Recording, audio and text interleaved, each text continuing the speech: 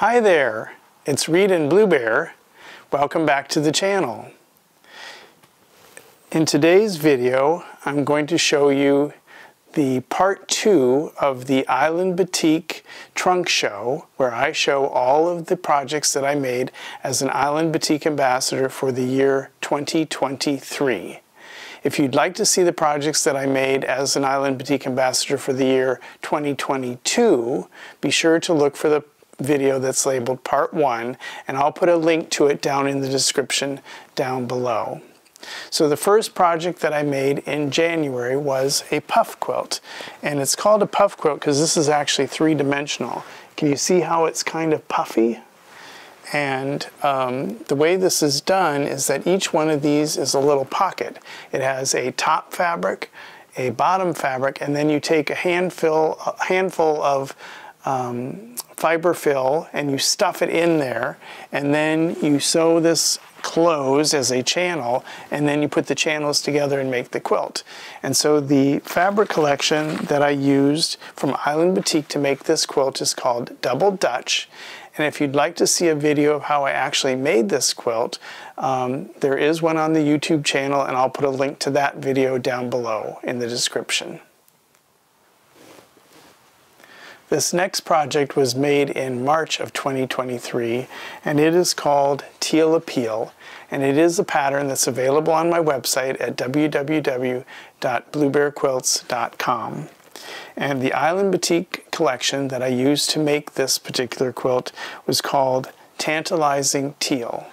Now the way this quilt is made is it's made with 2.5-inch strips, and then I use the Creative Grids corner clipper tool in order to make what are in effect half square triangles at the end of the piece. It's kind of like the stitch and flip method, only I use that particular ruler in order to accomplish the effect.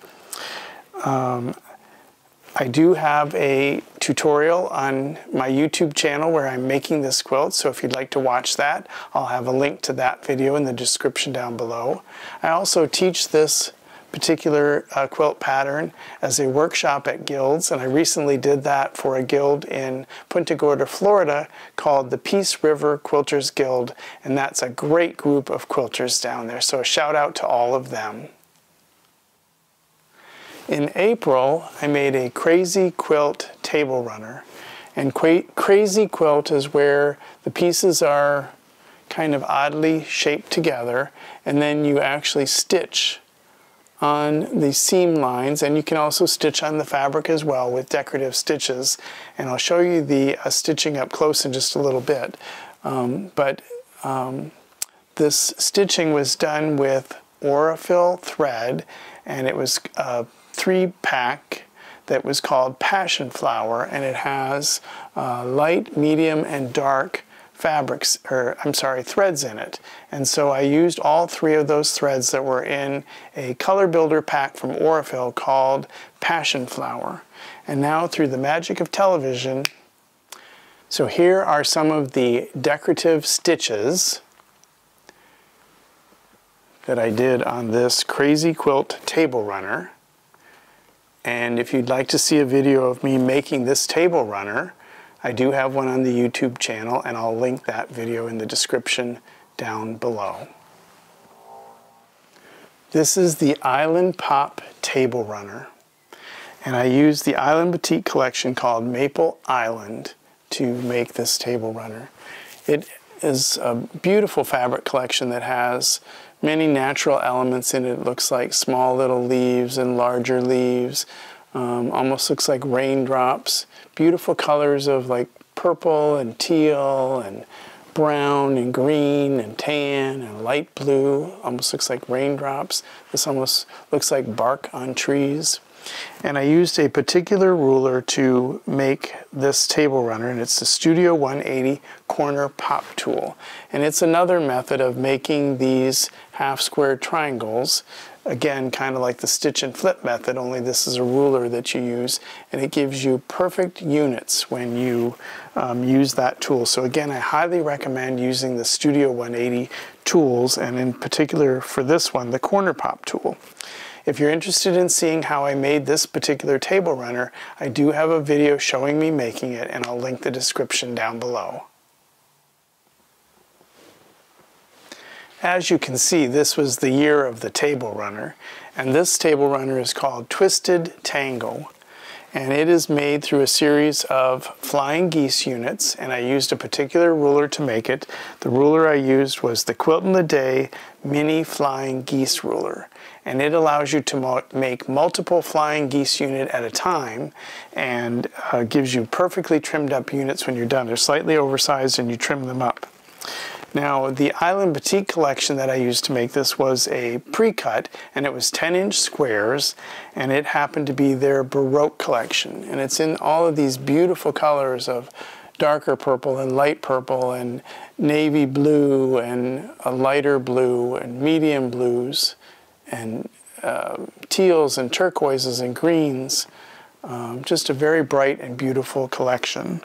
Now, this one is a pattern that's available on my website called the Twisted Tango Table Runner. Oh, and I almost forgot. If you'd like to see a video of me making the Twisted Tango Table Runner, I have a video of me making it on my YouTube channel, and I'll link it down below. I really wasn't kidding when I said it was the year of the table runner. This one could also be used, or other ones that I've shown you could be used as a bed runner. They don't necessarily have to be a table runner. And this one is called the Quilt As You Go Hexie Runner. And you can see from the back that it is all the same, and it is actually Quilt As You Go. There used to be a quilt pattern a long time ago called the hickory nut. And this is kind of done in that same method. I cut out smaller hexagons, and then the black is a larger hexagon, and I cut out batting that's the same size as this top piece, and then the black piece that's larger gets folded around as you go around the hexagon, and then these hexagons get sewn together, and they're basically just stitched like satin stitch on top of each other to put them together. So it truly is a quilt as you go.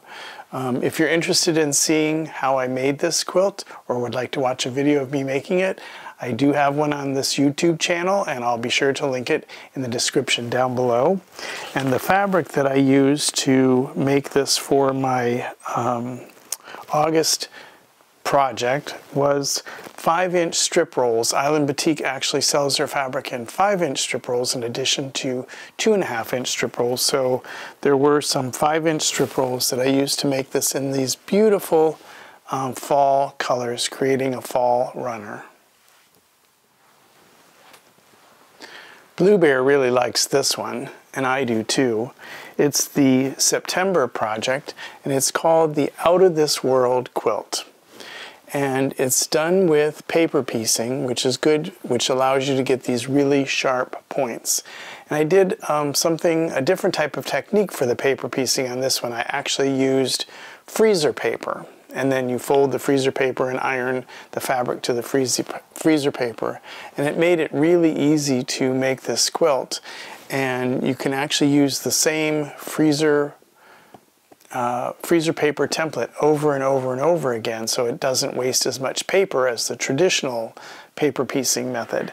And if you'd like to see a video of me using that freezer paper method, there is one on the channel, and I'll be sure to link it in the description down below.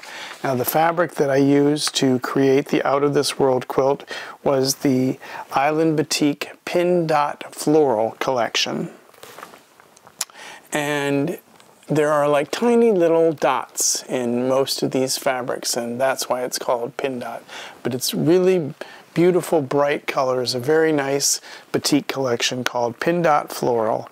And this eventually will be a pattern that will be available on my website for the Out of This World quilt. This is my October project, and it's the North Carolina Star Table Runner. And it was an AccuQuilt project. This is the die for the North Carolina Star. It's the AccuQuilt Go North Carolina Star. And it's so great because this die board basically cuts out all the pieces that you need to make the block. And so this is pretty much the traditional North Carolina star, but in the design I kind of did the coloring a little bit different, so it gives it kind of a spinning effect in the table runner. And there was no particular collection that was used. I just used batik fabrics that were in my stash for this particular quilt. My November project was to make a Patterns by Annie bag. And this one is called the Switchback bag. And here's what the pattern looks like. And I received a kit that had all of the fabric and all of the different accessories that you needed in order to make the bag. And this is such a great bag. It can be used as a backpack because it has two straps here that you can put on and use it as like a backpack, like that. And then you can take and just pull on this strap right here. And then it has like a padded handle here, and you can wear it as like a cross body bag like this, or you could use it as an over-the-shoulder bag like this. And so it's a very versatile bag, and the pattern is so easy to follow, and it shows you how to make all of these straps, shows you how to make all of these flaps, how to put all of the different hardware on, all the buckles. And it's partially called the Switchback because it has a color block design where you can see that the two fabrics here are the same and the two fabrics here are the same. And the same thing happens on the back where we have different fabrics that are going together. And this bag was made with the Island Batik Porcelain Blue collection. And there's a nice flap on the bag with a snap that will hold it closed. And then inside there is a little zippered pocket here on the front. And there's a nice pocket there. And then there's another big zipper opening in the center that when you open that up, you have like baffle folds to hold things and a great big area to put whatever you need to put in the bag. So this is a great bag, and the pattern was easy to follow, called the Switchback bag by Patterns by Annie, and it was the Island Batik Porcelain Blue collection that I used to make this bag. And this is my December project. It's called Winter Solstice, and I named it that because the winter solstice is the time of the year when it is the longest day of darkness that we have, and it starts the period where the light gets to be longer each day, so it's a period of coming into the light. So there's a combination of the dark night here with the light that's eventually going to come, and a beautiful collection of light, medium, and dark blues. And the fabric line that was used to make this from Island Batik, again, was called Porcelain Blue. The same as what the bag that I just showed you was made with. And I didn't actually follow a pattern for this because I used a particular ruler called the X Block ruler by Cactus Queen, and in that ruler there was a drawing of this particular pattern, and I was able to use that drawing to put this into electric quilt and figure out where I wanted the colors, and so that was how I actually made it. But there is a pattern that Cactus Queen has that's called like UN, and then the word B-E, and then weavable. So all of those are separated by hyphen, B weavable. And it looks very similar to this quilt, it's in very bright colors. So if you would like to see a tutorial of me making this quilt, there is one on my YouTube channel, and I'll be sure to link it in the video in the description down below. In 2023, I designed some quilt patterns for Island Batik to put in their catalog of available fabrics and patterns. And this one is called RWB Boxes, which basically stands for red, white, and blue boxes. And it would be a great patriotic quilt. It would make a perfect Quilt of Valor quilt. And the fabric line that I use from Island Batik is called Red, White, and Blooms. And this pattern is available in my website at www.bluebearquilts.com. This pattern is called Spools and Swatches, and the fabric line from Island Batik is called Natural Healing. It has very calm coloring in it, which I can see where they gave it that name, Natural Healing. And it almost looks like these fabrics might have like some herbs or something like that on it. It's like small little plants. And the reason why I call it Spools and Swatches is that through the design, this basically looks like a thread spool. And then this part of the quilt design looks like a swatch of fabrics. So it's the spool and the swatch. And that's another pattern that I designed for Island Batik that will be available. This next one is called Brilliant Blue, and it's another design that I did for Island Batik using their Porcelain Blue collection. And it's a series of square in a square blocks. And some of them are square and square, and some of them are flying geese units, as you can see over here. So there's just this beautiful collection of light, medium, and dark blues, and it creates a very nice wintry looking quilt. This quilt pattern is called Winter Wonderland, and the fabric collection from Island Batik is called Snowed In. And it also has a beautiful collection of light, medium, and dark fabrics. And this quilt and the next one that you're going to see was quilted by Kim Pine of Sunshine Quilts in Tampa, and she did an excellent job. And this one is called Winter Wonderland because it has like some beautiful pine trees that look like they have snow in them. There's some white deer here. There's beautiful snowflakes with dotted swirls, white dots that almost look like snowflakes. This looks like holly. It's just a real pretty fabric collection called Snowed In by Island Batik, and the pattern is called Winter Wonderland. Isn't this a fun little quilt? This one is called Midsummer Night, and the fabric line from Island Batik is called Fairy Floss. And I called it Midsummer Night because it kind of reminds me of that Shakespeare play with the little fairies that are in the woods. But it has all these beautiful colors, and it's been accented by this black fabric. Super easy quilt to make. It's a stitch and flip method of making some of these half square triangles.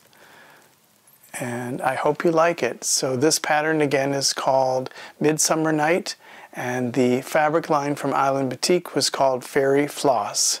So I hope you've enjoyed this, which was part 2 of the Island Batik trunk show. And if you liked the video, be sure to give it a thumbs up and subscribe to the channel and hit that little bell so that you'll be notified when I post future videos. And again, I hope you liked it, and Blue Bear and I say bye-bye, and we'll see you next time.